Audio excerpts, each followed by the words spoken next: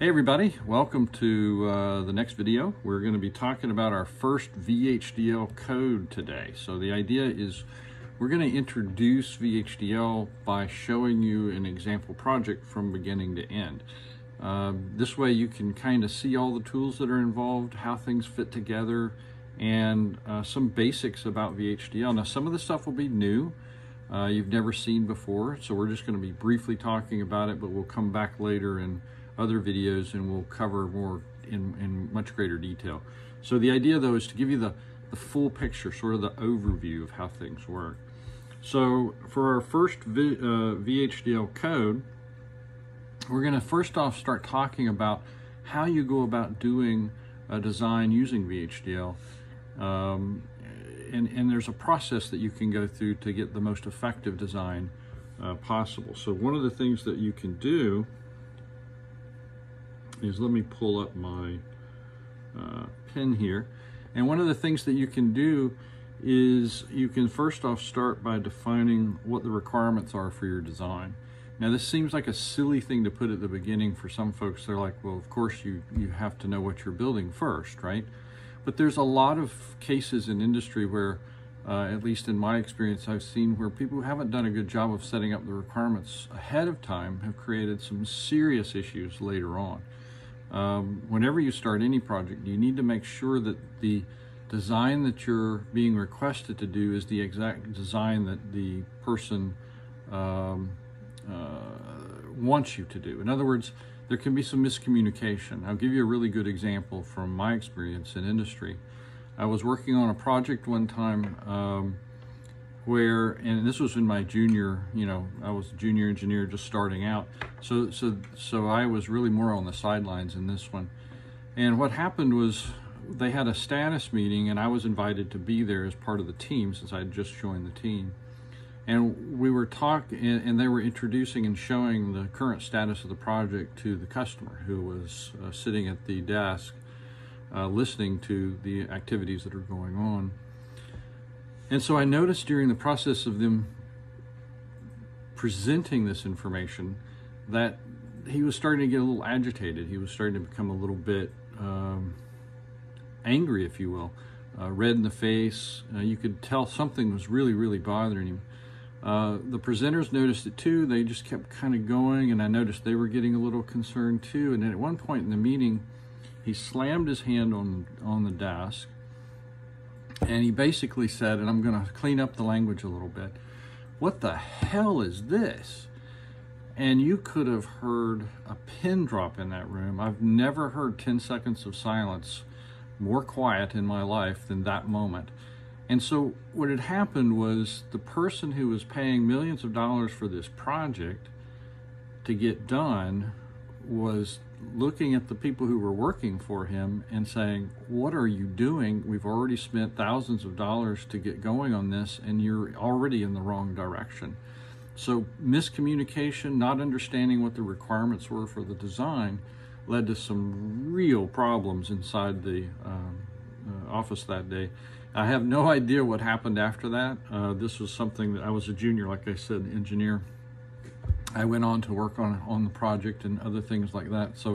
But I have no idea what ended up happening as far as a fallout. But I do know that because they didn't understand what the requirements were, because the customer and the designers were not on the same page, that created massive problems in the overall design. So this first item, define your requirements, is incredibly important.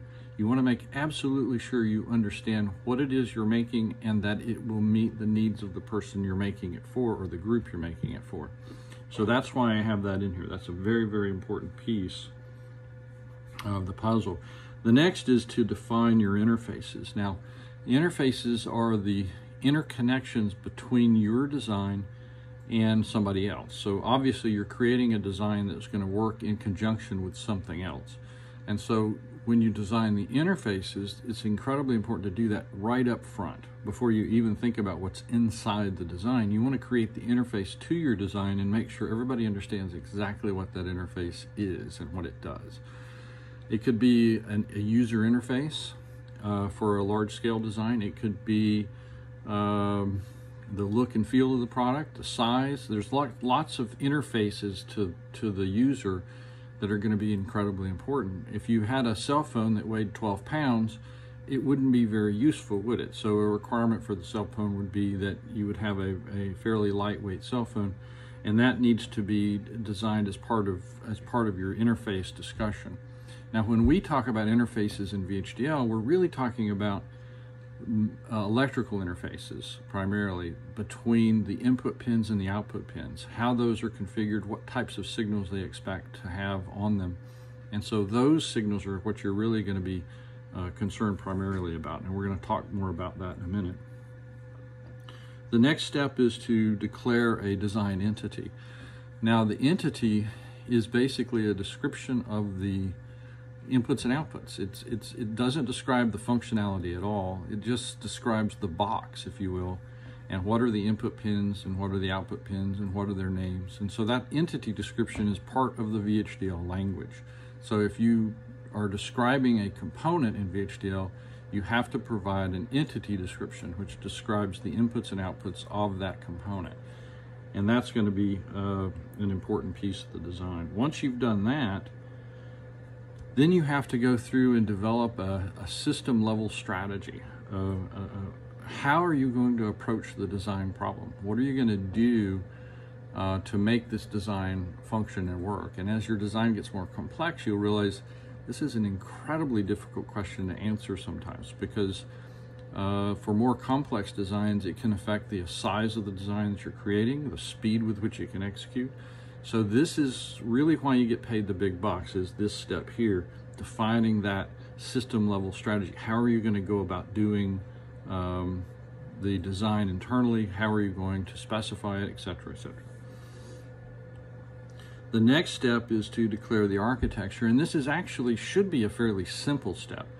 A lot of people think that this is the big step because this is where you write the code. This is where you write the definition of how it functions. But really, if you've done a good job in the previous step where you've designed the interface, or not designed the interface, but designed the system level strategy, then this step is fairly trivial. In the designs that I do, I'll spend sometimes weeks on that design, internal design, depending on how complex the design is, and then maybe a couple of days on the architecture step because you're writing the code to implement the design. So the writing of the code is really not that complex. It's the design process that's complex. The next thing after you've written the design is you really have to test it, okay? You really have to test it to make sure the design is working the way you want it to. And there's lots of different ways to test your design. We're going to be talking about the test bench, which is a software simulation way of testing your design. And then there's a hardware way where you can synthesize your design onto hardware and run it as a test on sort of a development board to make sure it's working in hardware. So we'll look at those two strategies as well. So that was the test of the design strategy.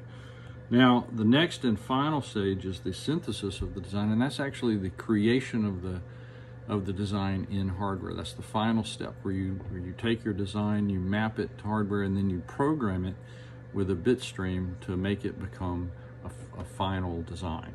Okay, so let's go through each one of those steps and see how that looks. So what we're going to do to make this happen is we're going to go through the steps using an example, a fairly simple example.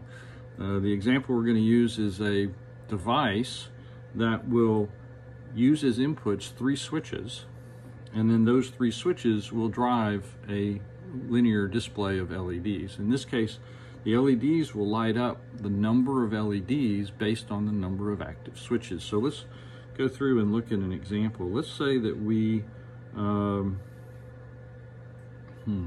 me find a better color to highlight this with. So let's say that we activate this switch and this switch in our design.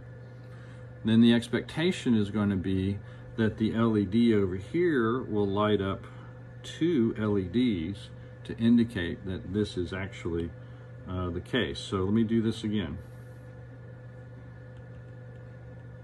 Activate this switch, and that will cause 2 LEDs to light up. That indicates 2 switches were pressed. two LEDs will light up no matter what it is you're doing, right? So you could be, for instance, doing those two switches. It doesn't matter which switches you're activating. The LED pattern will be the same, two LEDs being lit at a single time. If all three are activated, then three LEDs will light up. If only one is activated, then only one LED will light up. So this is how it functions. So it's a very simple design, but it's going to carry us through the whole process of doing a VHDL program. So that's the functionality of our system. Let's see what we can do with that as far as our interface design. Now, obviously our component is going to be a box. It's going to have inputs and outputs, and we need to define those interfaces, right? So we need to define those interfaces between the component and the outside world. So we have switch inputs here, and then we have LED outputs over here. Okay, so we have the switch inputs on this side and then the LED outputs on this side. Now, I've specified the interface. This is a full interface definition. You want to make absolutely sure that you've got everything down, and it may seem a little overkill, but it's incredibly important. You'll notice that I indicate that this is an active high interface. That means that we're dealing with digital signals here. So a high signal will indicate that it is active, a low signal will indicate that it's not active. So when we say active high, that's what we're talking about. And I've even further defined this to mean when the switch is pressed, it's high. Okay, so this is getting right down into the hardware about how this is going to work as far as our interface is concerned. Notice on the output side, we have an active high LED. That means that when the, oops, that's a mistake. That should be when the LED is high, when the output is high, the LED is on. So I'll make sure to make that change in the final notes. But that should be high, will mean the LED is on. And then LED 3 is the most significant bit. So that's an important thing too. We've got to make sure that we know which bit is which one. Remember in our bar display over here, the leftmost bit was the least significant, and then the right one over here was the most significant, right? So that's an important thing for us to designate here. So we're calling LED 3 the most significant, and LED 1 the least significant in this particular case. So once we've defined the interface and we know what our inputs and outputs are, and we know what types of signals that we expect on those inputs and outputs, we can define the entity. And this is our first VHDL code here, where we define the box or the entity in which the design is going to be contained. So the entity declaration shown here basically has some keywords, entity, and that keyword entity tells the system that we're about to define an entity. This is the name of the entity. In this case, we're calling it intro. We use the keyword is to tell us that the definition is about to begin. And then we have a port declaration. Now the port declaration is all about declaring the input and output names and data types. Okay, so you'll notice, and the direction as well. So you'll notice for switch 1, for instance, this is switch 1, it's an input and it's a standard logic. Now standard logic is the designator for a single bit. Okay, so we used to use a type in VHDL called bit, but that type is outdated and outmoded and not used anymore. So or not often. It's not a very flexible type. It doesn't provide a lot of capabilities, and we'll talk more about that when we talk about data types. But bit is not used. Instead, we use standard logic. So standard logic is a single wire, if you will, or signal that has a value of high or low, and that's it. So all of these are going to be standard logic, as you can see from this. But in this particular case, switch 1 is declared as an input of standard logic type. And if we go down to another one, we can see like LED 2 is an output of standard logic type. Now there are different modes: input, output, in, out, and buffer, and we'll talk more about those later. But for now, in and out are the main ones that we're going to be playing with. Once you've done this, you end the intro declaration and you're done. So notice there's no functionality in here. There's no definition of how this is done. This is purely a declaration of the box with the inputs and the outputs labeled and the names given to each element of the box. The next step in our process is to do a system level strategy. How are we going to implement the logic inside the design? And this is really where the root of the work for the synthesis, or the definition and the synthesis tool used to decide how to make the hardware. So this is the big deal. But remember, writing the code is easy, designing the code is more difficult. So this is the designing of the code phase. Now we have to decide how we're going to approach this, and I'm going to approach this simple example with a set of Boolean equations. If you have some background in digital, and you do, the background in digital, you probably remember doing things like Carnot maps and the like. And a Carnot map is how you determine, based on a series of inputs, how the output will look. So you could do a Carnot map for each one of the signals, LED 1, 2, and 3, and then come up with a Boolean expression that would describe what that function does. So you can, using the inputs, using the switch 1, 2, and 3 inputs, you can define what the output should be for those inputs, right? So that's all that's happening here. So you could write 3 equations, one for each one of the LEDs, and they can make that a function of the input switches. Now there are other ways to do the definition in VHDL, and we're going to look at a lot of different ways for this same problem later on as far as some examples. But for now, we're just going to stick with a simple Boolean expression, and then we're going to use that Boolean expression to define how LED 1, 2, and 3 light up. So we'll jump to that phase and pretend we've done the Carnot maps and we've figured out what the best logic for this would be, and now we can write the equations out. And this is done in what's called the architecture. So the architecture has a keyword architecture. There's the name of the architecture right there. And you'll notice this key phrase right here of intro. So that's important because we're basically tying the intro definition to the architecture definition. So we're basically tying those two together. And what does that mean, tying those two together? Well, basically what it means is that the box we defined as part of intro is being described by this architecture of that name. That's what that's doing. So the architecture is directly tied to the entity. So every architecture must have an entity in order to describe what the inputs and outputs are. Now that entity declaration defines the input and output pins and their names and their types, and you don't have to define them in the architecture because they've been defined as part of the entity.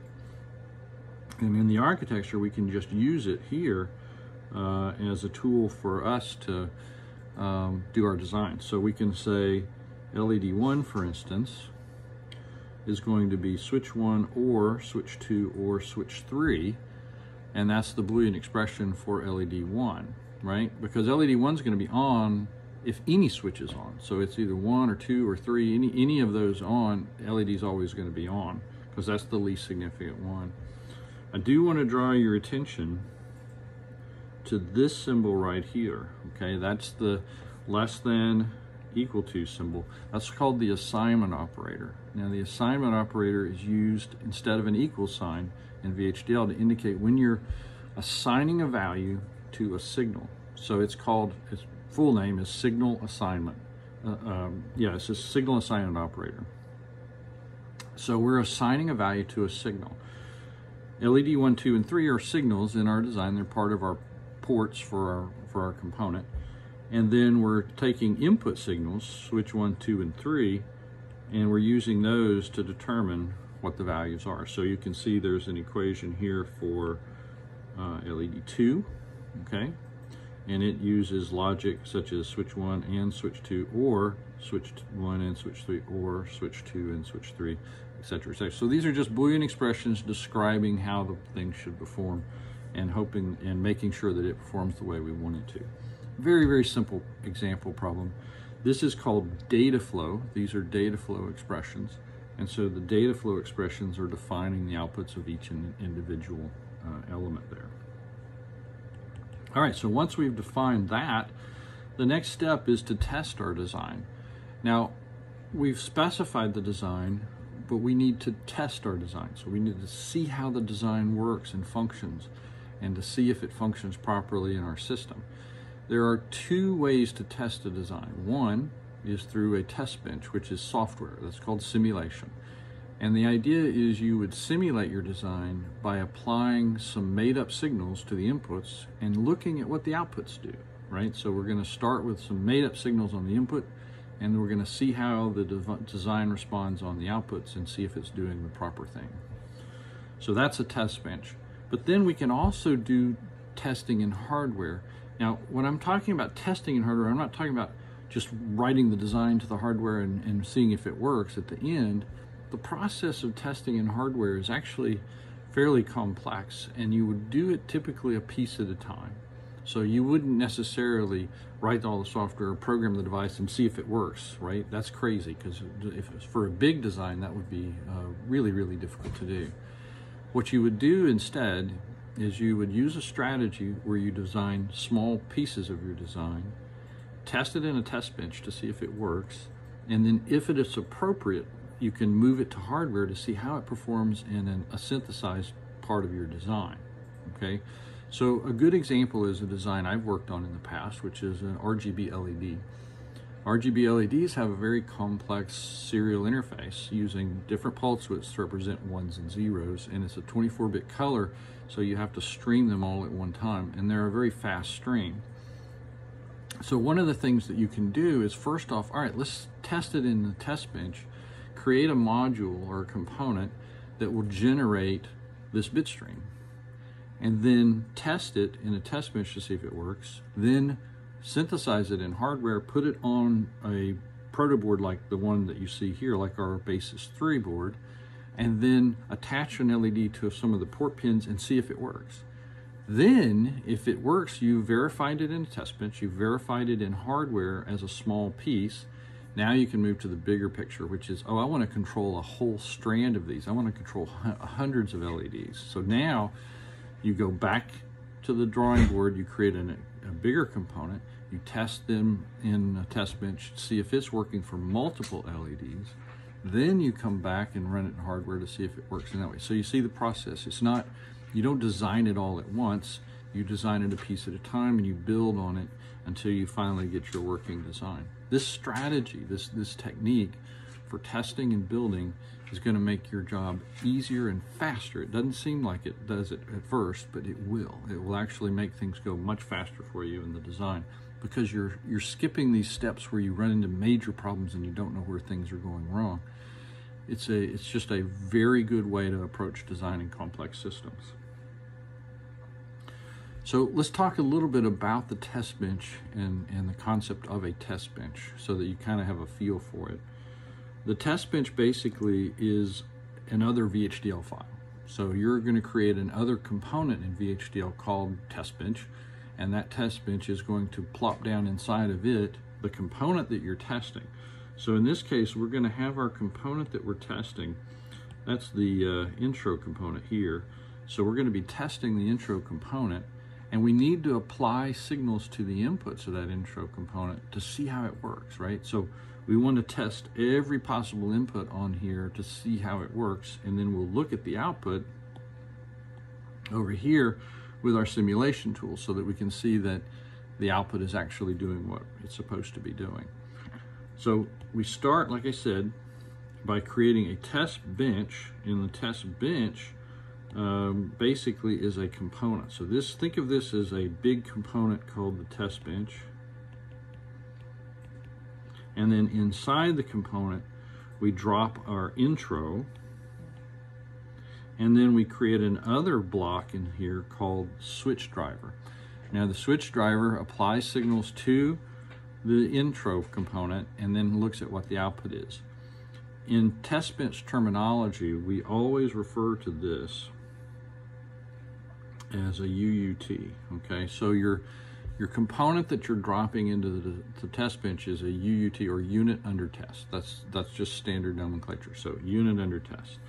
And then we apply signals to the unit under test to see how things are working in that design. All right.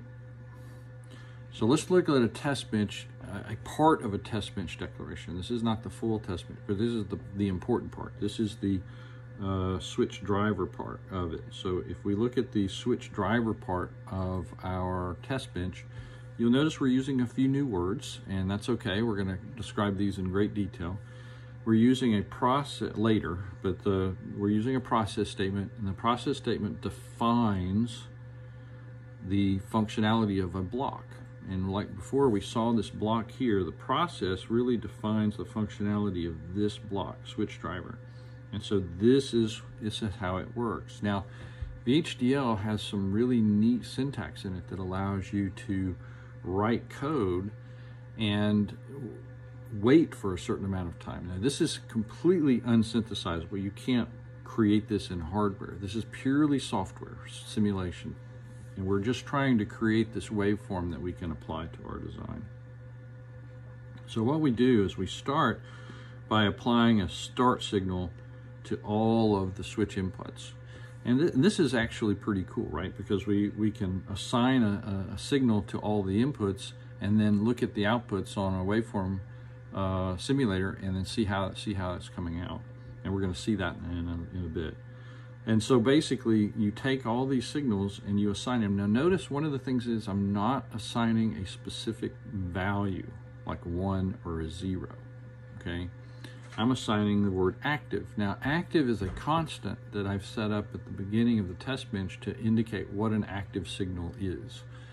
And in this case, we decided the active signal was going to be a high. And so the active will be set to a value of 1.